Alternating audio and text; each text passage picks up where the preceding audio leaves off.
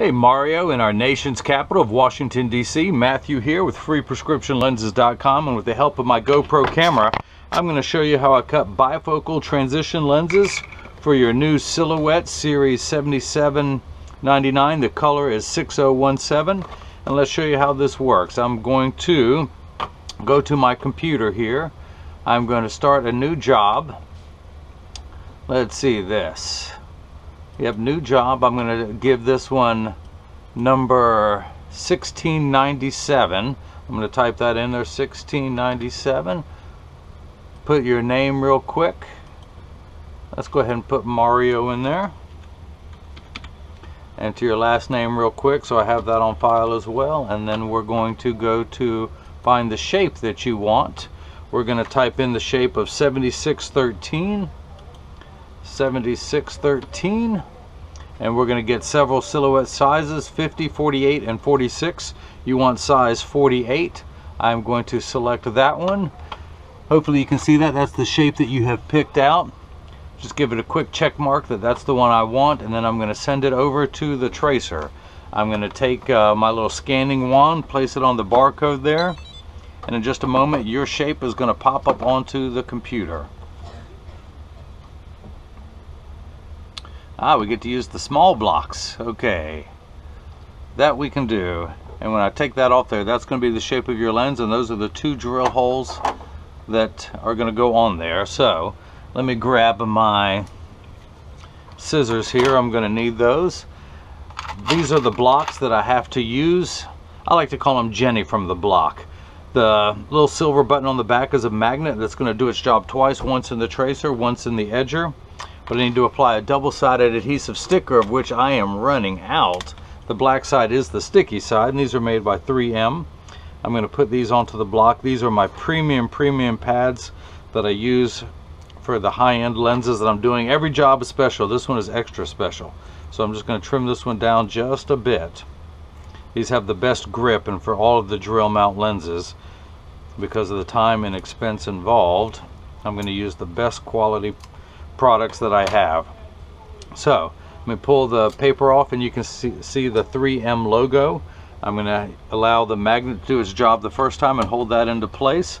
I'm going to take your right lens, I'm going to put it there. Now your pupillary distance, for single vision I use the distance. For a line style bifocal I use the near pupillary distance, which is 61.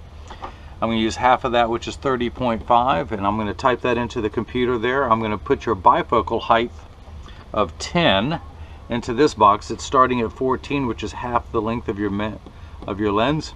That is 10. I'm going to select the type of lens I'm cutting, which is a line style bifocal. This graph tells me exactly where to place the lens, so that's going to fit at the correct height and be lined up just perfectly. I've got that in there. I don't want the bifocal to be crooked like that. Hopefully you can see that, like a boat rocking in the water. Get everything lined up just perfectly. And I do thank you for your patience. This video is going to run about 25 to 30 minutes long, which is longer than just about all my other ones. But that's what's involved with a drill mount. But I'm going to show you everything since you're curious. I'm going to hit that button, and that block is now going to be applied to your right lens. And let's do the same thing now for your left lens. It's going to flip over. It's going to mirror your pupillary distance of 30.5. We're going to do a height of 10. We're going to get everything lined up just perfectly where it's supposed to go. Peel the paper away from the block, again to show the 3M logos. Use the magnet to hold it in place in this arm, and then I'm going to apply the block to your lens. Okay, so let me actually show you. This is the edger. This is what costs $40,000. I recommend everyone go out and buy one, put it on your kitchen counter, then you can cut lenses at home. You won't need me anymore. Although the actual cutting wheel, let me grab this here. The actual cutting wheel is over here on the far right. That's going to act like a heavy grit sandpaper to grind away your lens material. This wheel in the center is going to clean it up afterwards. This is a polishing wheel because I'm going to polish your lenses. And underneath here, actually, let me go ahead and bring this out so you can see it. Do a little programming real quick. Door's going to open, things are going to move into place. This is what's going to apply the safety bevel to the front and the back surface of your lens, and this is the actual drill bit that is going to drill the holes in your lenses. So I'm going to bring everything back to where it belongs. And I'm going to take your right lens and I'm going to, actually I need to use the small blocks, the small Chuck, or as I like to say, the Charles, because I don't know the machine well enough to call it Chuck. But I'm going to place the smaller Chuck. This is what's going to hold your lens in place while it is cutting. When I get the magnets lined up just right, it is just like that.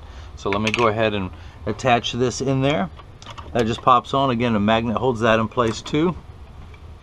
I'm going to put your lens into the Chuck, and as you heard me refer to it as the Charles because I don't know the machine well enough to call it Chuck. But I'm going to pull your shape onto the computer, and you can see the 2 drill holes on either side. These are polycarbonate lenses. If they were another material, I could select that. I am going to cut these on the soft cycle, so I'm going to take it off the red star and put it on the 2 green stars. This is the polish. I do want to polish. I'm going to put a light bevel on the front, excuse me, a heavier bevel on the back. And this little green button will start everything.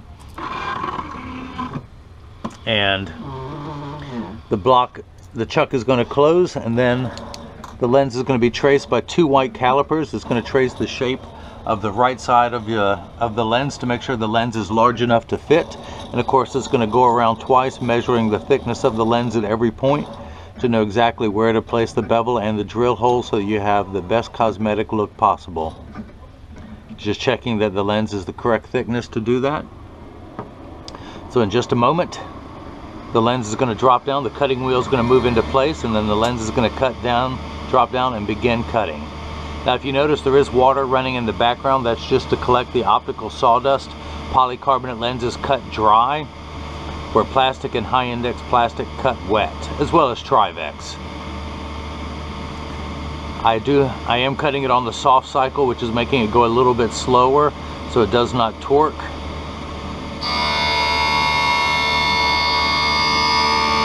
And as you can see, that is your lens beginning to cut. And your lenses are made out of polycarbonate. Polycarb is 40% thinner and lighter than regular plastic. It is virtually unbreakable. They're also bulletproof up to 22 caliber and have both UVA and UVB protection built right into the lens. We know what the sun's harmful ultraviolet rays can do to your skin, where your eyes are 8 times more sensitive than your skin, so you have permanent sunscreen for your eyes. Unlike the lotions, creams, and sprays that need to be reapplied every few hours when you go outside, this is permanent and will never need to be reapplied. I am using polycarbonate for a couple reasons. One, it's thinner and lighter. And again, as I mentioned, it's unbreakable, so when this machine drills the holes in the lens, if I were to use regular plastic, not today or tomorrow, but months or even years from now, your lens could chip or flake. And that will never happen with polycarbonate lenses. It's the lens of choice that I prefer to work with, for the reason that you will never have a problem with it years from now. Now if you notice, your lens is still completely flat, just like a nickel. If I were to take it out now, it would stand up on the counter. It's now just measuring the thickness of the lens to make sure everything was cut properly.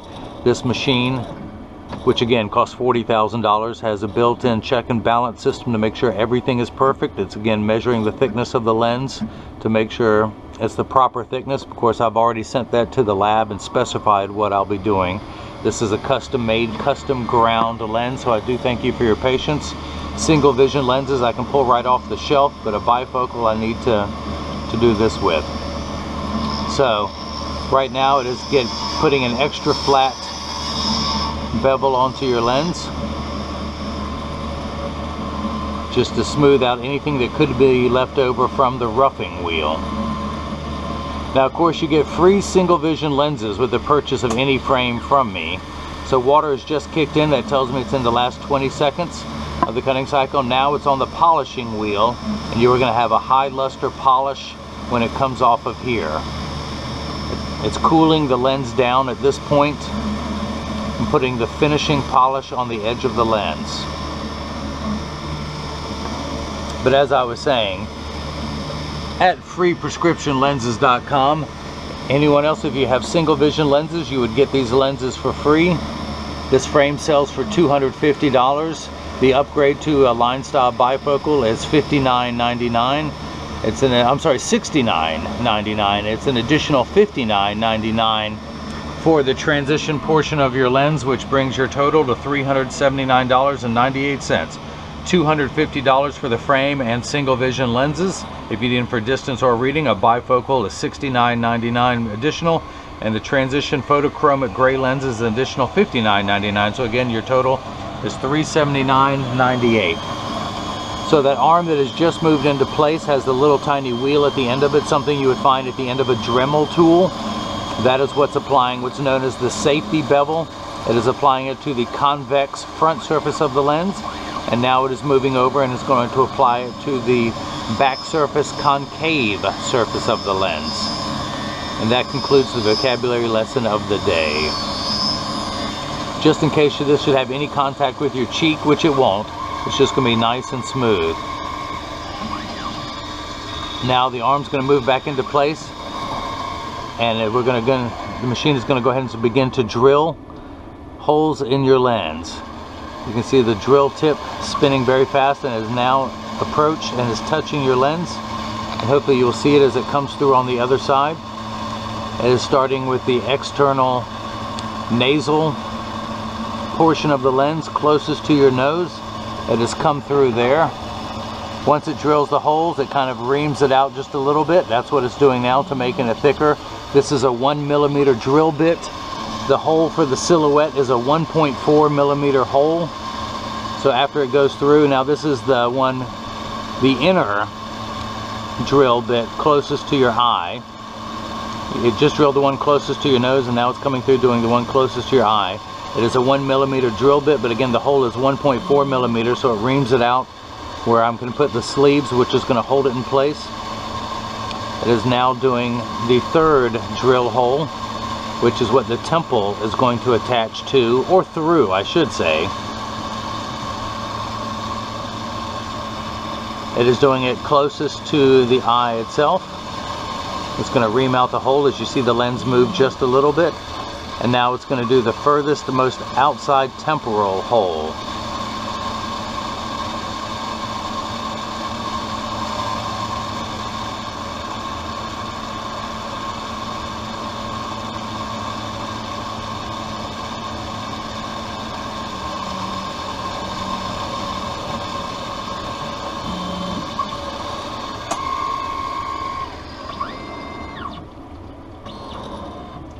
Little car wash at the end, cleaning everything up, and in just a moment I will open the door with my mind and I will take your lens out. I can do lots of stuff with my mind. I can melt ice with my mind. I can. It just takes a little while, but I can do it. Okay, so I'm going to go ahead and dry your lens off. I'm going to set it on the counter. Let's go ahead and take your left lens, flip this over to the L, place the lens into the chuck, hit the green button. The door closes, the clamp is going to shut, and then the left lens is going to be traced to make sure it is large enough to fit the diameter of the lens size required, going all the way around, and of course measuring the thickness of the lens at every point, and to make sure that the lens is thick enough to work with, to meet the specifications of a drill mount as it taps your lenses. Again, each caliper is measuring the thickness at every point as it comes in. It passed inspection, and now the lens is going to drop down on the cutting wheel, which is going to move into place. Again, water begins running in the background to collect any optical sawdust while the lens touches down onto the cutting wheel. Years ago, we used to have to do the drilling by hand, pay an extra $10,000 worth of newer equipment. This machine normally runs $30,000.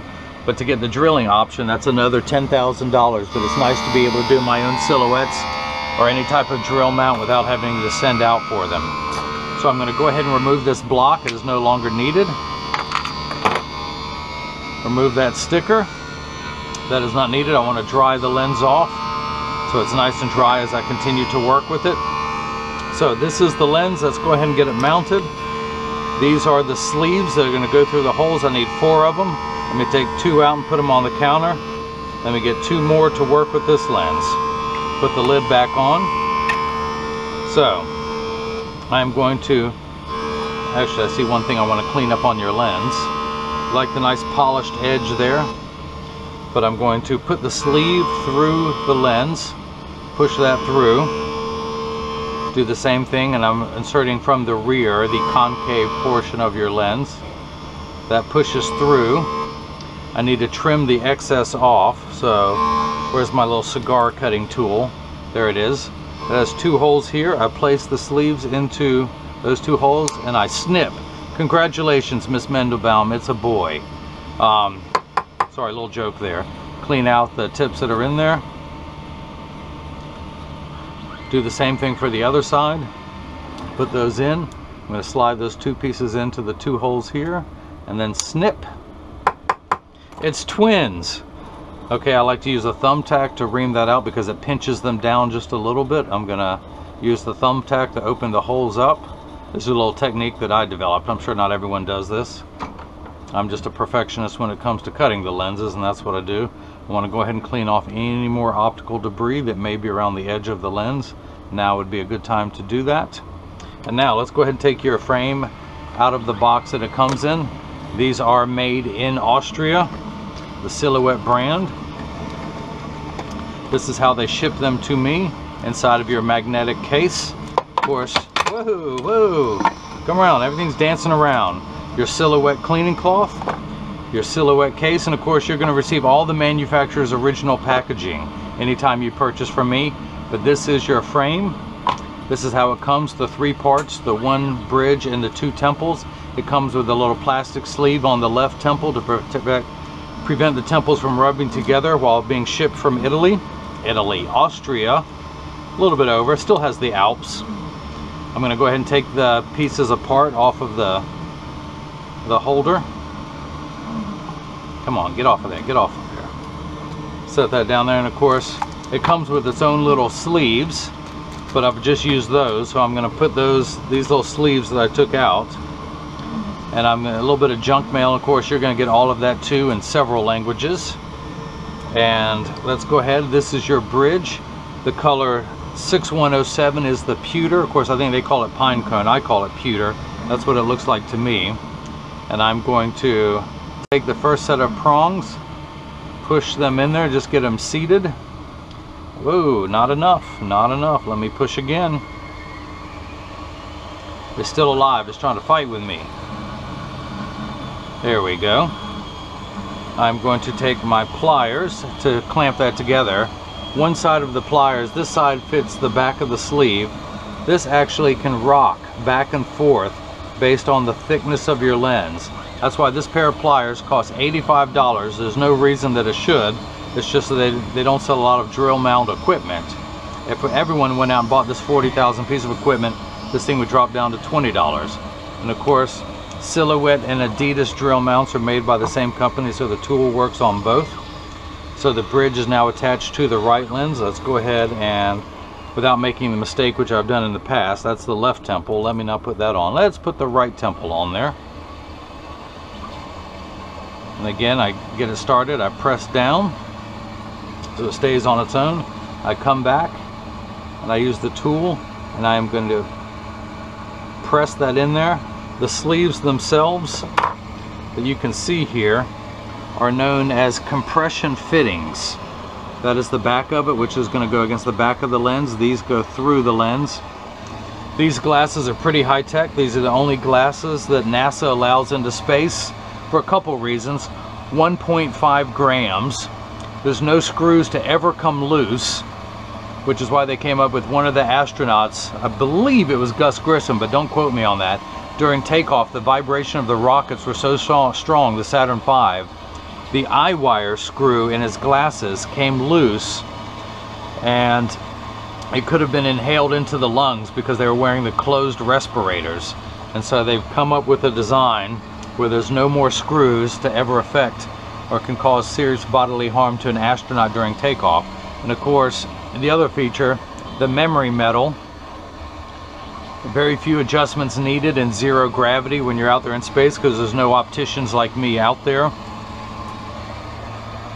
to adjust the glasses for you. And of course, until they come up with 20-year-old astronauts, which they won't, all of them are in their 40s because you have to train for 25 years before you go up in space.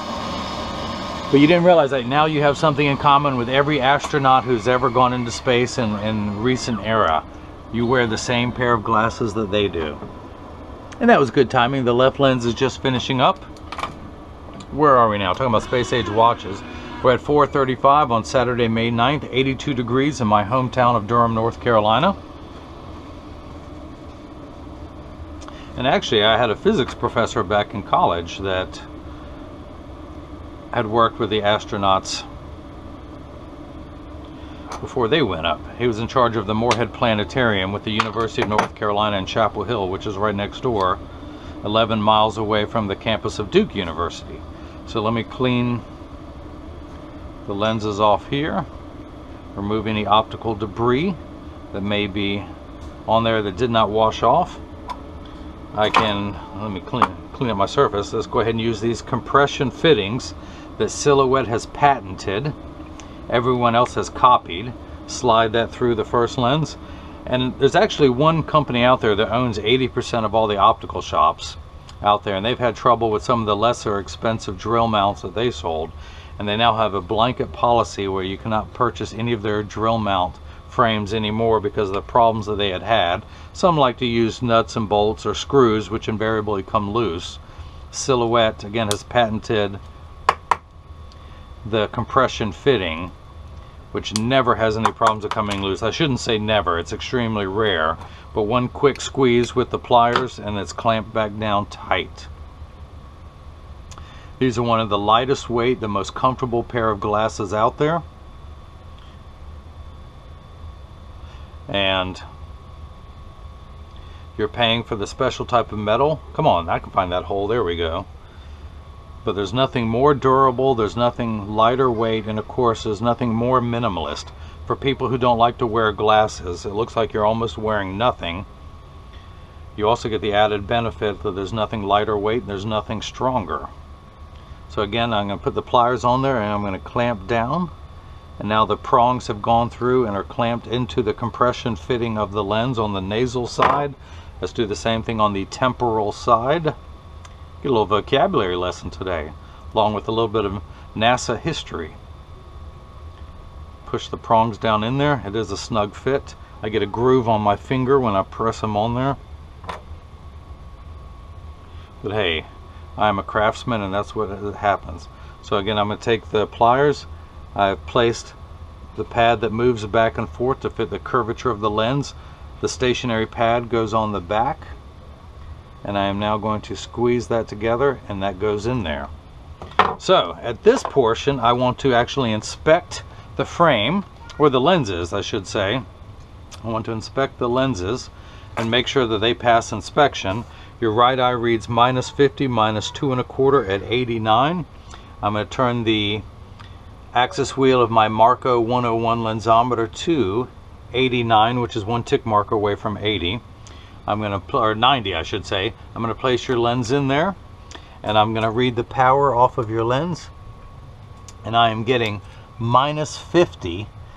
So the unit of measurement we use in the optical world is called a diopter, spelled D-I-O-P-T-E-R, and it starts at 0, which is Plano, which is also a city in Texas, but it's also, some people like to call it Plano, but I'm lazy, I call it Plano. And it starts at 0 and goes up in increments of 0.25, a quarter, as you go. So 0.25, 0.50, 0.75, 1, and so on. You need 2 steps of correction for your farsighted. You are nearsighted, so you need 2 steps of farsighted correction to make everything the correct size at a distance. Most of your prescription is astigmatic, which means you have astigmatism. Now, there is a stigma over the word astigmatism. Everyone freaks out when they hear that. It is not a disease. It is not an affliction. It is just referring to a shape. Don't freak out, everybody. It's like saying someone has straight hair, someone else has curly hair. You don't panic when you hear that. So you need 2 steps of correction for your farsightedness, but you need 9 additional steps for your astigmatism correction. This first number makes everything the correct size. Without your glasses on, everything is actually a little bit larger than it really appears in life. So your lenses, the reason why there's a minus sign, it minifies by 2 steps. Now, astigmatism is why you squint. When you squint, you're trying to change the shape of your eye, and by doing that, Astigmatism is why 6s and 8s, or the letters P and F, look alike. It is the fine-tune knob. This first number makes everything the correct size. The second number makes everything nice and crisp. Think of it as the fine-tune knob. We're going to turn that fine-tune knob to 89. A straight line is 0 to 180. So the left side of this that's wiggling is at 0, 90 is at the middle, 180 is over to the far right. And of course 270 at the very bottom for those of you keeping score at home. 270 and 90 are 180 degrees apart. 0 and 180 are 180 degrees apart. So we're going to turn that fine-tune knob to 89, which is just shy of the 90th meridian. Your left eye, you need 2 steps of far-sighted correction, but you only need 9 steps of astigmatism correction. And we're going to turn that fine-tune knob to 75. So we're going to stop that knob just before we get to 80, 85, or 90. So these first 2 numbers are real values to be concerned with. This last number could be anywhere from 0 to 180. Now I started off at 0.50, which is minus 50. Hey, my high-tech pen holder, I'm about to knock that off. You like that? You like that when you need a pen and got to find it? So I'm now going to inspect to make sure your astigmatism is at the correct place. I'm going to check that, and we are getting 275, which is 1 tick mark away from 3. Can you see that there? Now remember high school algebra where you add the 2 like signs together? Yeah, me either. I don't remember high school algebra, but I know today's terms. If someone had borrowed 50 cents from you and then they borrowed another $2.25, they would owe you $2.75. That's where we're at, 275, 1/4 away from 3. So let's go ahead and inspect your left lens. Minus 50, minus 175. Put that in there. Oh, I got to turn the axis wheel to 75. Everything looked blurry for a second. That scared me. So again, we're at minus 50, which is exactly halfway between 0 and 1. Check your astigmatism correction of 175, and we're going to end up at 2 1/4. 1 tick mark away from 2, 250, 275, 3. So that is made correctly. Your pupillary distance is 61. Distance is 64. The near is 61, which is what we use in a bifocal. I'm going to place the card around, so hopefully you can see it. Maybe not if I just hold it up to the light. I'm going to start at the inside corner of this bifocal and measure to the outside corner of this one. And when I place the 0 against my thumb on your right lens, when we read off the left, we're getting 61 millimeters, so that is made perfectly also. I also like to use this time as I clean your lenses and mention free shipping anywhere in the United States. But I'm going to get your frame in standard alignment, also known as a 3-point stance. Now, when you get these in the mail, there's a small chance that these could be too loose or too tight, although these, with silhouettes, that's just about impossible. But there's an 80% chance that one side is going to sit higher than the other. That's because 80% of people have one ear that is higher than the other, and I'm no different, and I'll show you in just a moment. But because of that, 99% of all optical shops will do free adjustments if you ask them. But again, as I mentioned, I'm going to get them in a 3-point stance where they sit level on the counter. I flip them over. When I say level, I place them on the counter and I press down and they wobble.